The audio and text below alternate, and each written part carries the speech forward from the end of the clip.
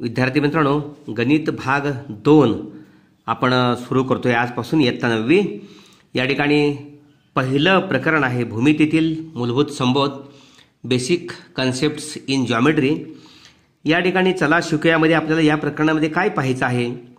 बिंदू, रेषा व प्रतल, पॉइंट, लाइन अँड प्लेन, सशर्त विधाने पाहणार आहोत, कंडिशनल स्टेटमेंट, त्यानंतर बिंदूंचे निर्देशक व अंतर, coordinates of A point and distance, या ठिकाणी सिद्धता पाहणार आहोत, प्रूफ, आणि दरम्यानता बिटवीननेस पाहणार आहोत। या ठिकाणी ही आकृती जर आपण शेजारची पाहिली तर ही आकृती इजिप्तमधील पिरॅमिडचे हे चित्र आहे। इसवी सन 3000 या काळात एवढ्या प्रचंड रचना पूर्वीच्या लोकांनी कशा केल्या असतील याची कल्पना आपण केली पाहिजे। म्हणजे स्थापत्यशास्त्र आणि भूमिती या क्षेत्रामध्ये त्यावेळेला विकास झालेला होता। आजच विकास झालेला आहे किंवा अलीकडे विकास झालेला आहे असं म्हणता येणार नाही। त्या लोकांना त्यावेळेचं नॉलेज होतं, ज्ञान होतं। स्थापत्यशास्त्र आणि भूमिती यांचा चांगल्या पद्धतीनं विकास झालेला होता, त्याशिवाय अशा रचना होऊ शकत नाहीत। इतकी सुंदर पिरॅमिडची रचना 3000 या काळामध्ये केली होती, इसवी सन पूर्व 3000। म्हणजे भूमिती या नावावरून त्या शास्त्राचा अभ्यास झाला असावा, उगम झाला असावा नक्कीच अगदी। कारण भू म्हणजे जमीन आणि मिती म्हणजे मापन, यावरून जमीन मोजण्याच्या गरजेतून हा विषय निर्माण झाला असावा असा संकेत केला जातोय। अनेक देशामध्ये भूमितीचा विकास वेगवेगळ्या काळात वेगवेगळ्या रचनासाठी झाला।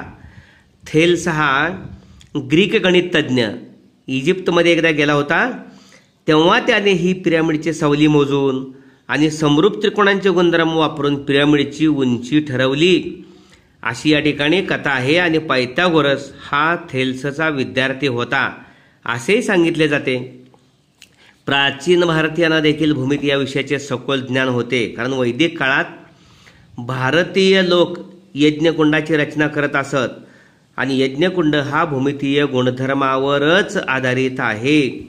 दोरीच्या सहाय्याने मापन कसं करावं आणि विविध आकार कसे तयार करावेत याचा उल्लेख शूल्व सूत्रात आढळतो। आणि नंतरच्या काळात मग भारतीय गणितज्ञ आर्यभट्ट, वराहमिहिर, ब्रह्मगुप्त, भास्कराचार्य इत्यादी गणितज्ञांनी या विषयात मोलाची भर टाकलेली आहे। Okay, geometry was developed in many nations in different periods and for different constructions. The first Greek mathematician Thales has gone to Egypt. It is said that the determined height of pyramid by measuring its shadow and using properties of similar triangles. Ancient Indian also had kept knowledge of geometry. In Vedic period, people used geometrical properties of build altars. The book Shilva Sutra describes how to build different shapes by taking measurements with the help of a string. In course of time, the mathematician Aryabhatta, Varahamihir, Brahmagupta, Bhaskaracharya and many others have given valuable contribution to the subject of geometry. Okay, यानंतर भूमितीतील मूलभूत संबोध, बिंदू, रेषा व प्रतल आपल्याला जाणून घ्यायचं आहे। Basic concepts in geometry, point, line and plain. ज्याप्रमाणे आपण संख्यांची व्याख्या करत नाही त्या पद्धतीने बिंदू, रेषा आणि प्रतल यांच्या व्याख्या केल्या जात नाहीत। भूमितीतील हे काही मूलभूत संबोध आहेत। रेषा व प्रतल हे बिंदूंचे संच आहेत। रेषा बिंदूंची तयार झालेली असते, प्रतल बिंदूंचं तयार झालेलं असतं। रेषा म्हणजे सरळ रेषा असते, हे आपण ध्यानात घेतले पाहिजे।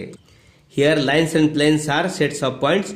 Keep in mind that the word line is used in the sense straight line. Okay, यानंतर बिंदूंचे निर्देशक व अंतर, coordinates of points and distance हा अतिशय महत्त्वाचा आपल्याला भाग पाहायचा आहे। ही संख्यारेषा पहा, observe the following number line. ही संख्यारेषा पाहिल्यानंतर हिथं आरंभबिंदू आहे ओ, निर्देशक त्याचा 0 आहे, डी एकक अंतरावर आहे, या ठिकाणी एकक अंतरावर आरंभबिंदूच्या उजवीकडं 1 2 3 4 5 या संख्या लिहिल्या आहेत संख्या रेषेवरती आणि आरंभबिंदूच्या डावीकडं -1 -2 -3 -4 -5 तितक्याच अंतरावर 1 -1 या ठिकाणी विरुद्ध संख्या आहेत 2 -2 विरुद्ध संख्या आहेत तेवढ्याच अंतरावर उजवीकडे आणि डावीकडे आहेत 3 -3 विरुद्ध संख्या आहेत 4 -4 आणि 5 -5 अशा पद्धतीनं या ठिकाणी संख्या रेषेवरती बिंदूंचे निर्देशक घेतलेले आहेत. 1 हा डीचा निर्देशक आहे, 3 हा ईचा निर्देशक आहे, -2 हा सी बिंदूचा निर्देशक आहे, -3 हा बी बिंदूचा निर्देशक आहे आणि -5 हा ए बिंदूचा निर्देशक आहे. ओके. आता संख्या रेषेवरील दोन बिंदूमधील अंतर कसं काढलं जातंय पाहूया. या ठिकाणी पहा ए आणि बी बिंदूमधील अंतर आपल्याला शोधायचं आहे. तसं अंतर पाहिलं तर बघा हे एकक आणि 2 एकक. पण हे कसं काढलं या ठिकाणी बघा -5 हा एचा निर्देशक आहे आणि -3 हा बीचा निर्देशक आहे. बी बिंदूचा निर्देशक -3 आहे, ए बिंदूचा निर्देशक -5 आहे. अंतर तर 2 एकक दिसतंय. आता कसं काढलं जाते. ए हा निर्देशक -5 आणि बी हा -3. उजवीकडचा निर्देशक नेहमी संख्या रेषेवरचा उजवीकडचा निर्देशक नेहमी मोठा असतो म्हणजे -3 -5 पेक्षा मोठी संख्या आहे.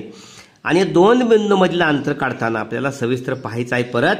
पण आता या ठिकाणी संख्या रेषा दिलेली आहे. 2 बिंदूमधलं अंतर कसं काढलं जातंय हे आपल्याला ढोबळमानानं पाहायचंच आहे. नंतर आपण सविस्तर पाहणार आहोत. -3 हा मोठा निर्देशक आहे, -5 लहान निर्देशक आहे. तर 2 बिंदूमधील संख्या रेषेवरील अंतर काढताना मोठ्या निर्देशकातून लहान निर्देशक वजा करावा. आता मोठा निर्देशक आहे बी -3. ओके. मोठ्या निर्देशकातून लहान निर्देशक वजा करायचे, हे वजाबाकी चिन्ह वजा करायचे ते. आणि एचा निर्देशक -5 आहे त्यामुळं वजा अधिक म्हणजे बरोबर -3. 2 ऋण संख्यांचा गुणाकार धन असतो.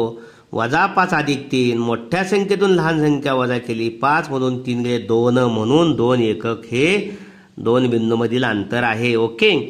पहा या ठिकाणी सी आणि डी बिंदूमधलं अंतर काढूया. सी आणि डी बघा सीडी आपण सीडी म्हणतोय डिस्टन्स सीडी सी स्वल्पविराम डी. ओके. डिस्टन्स सीडी असं म्हटलं. आता डी हा बिंदू सीच्या उजवीकडे आहे म्हणजे उजवीकडचा निर्देशक किंवा उजवीकडचा बिंदू डावीकडच्या पेक्षा मोठा असतो. डी सीडी अंतराच्या डी उजवीकडे आहे त्याचा निर्देशक 1 आहे. मोठ्या निर्देशकातून लहान निर्देशक वजा करण्यासाठीचं वजा चिन्ह आणि सीचा निर्देशक -2 आहे. आता आपण पाहिलं ऋण धन. ओके. कंस सोडताना कंसाच्या बाहेर वजा चिन्ह असेल तर आतली चिन्ह बदलतात. 1 अधिक 2 2 आणि 1 3. डिस्टन्स सीडी 3 आहे बघा. 1 2 आणि 3 एकक आहे. ओके. अशा पद्धतीनं 2 बिंदूमधलं अंतर काढण्यासाठी मोठ्या निर्देशकातून लहान निर्देशक वजा करायचा असतो आणि मग 2 बिंदूमधलं अंतर आपण काढू शकतो. ओके. 2 बिंदूमधलं अंतर काढणे म्हणजे त्या बिंदूंच्या निर्देशकापैकी मोठ्या निर्देशकातून लहान निर्देशक वजा करणे. To find the distance between 2 points, consider their coordinates and subtract the smaller coordinate from the larger coordinate. Okay. अशा पद्धतीनं आपण हा व्हिडिओ जरूर लाईक करा स्वतः आणि आपल्या इतर सर्व मित्रांना पाठवून त्यांनाही सहकार्य करा. धन्यवाद.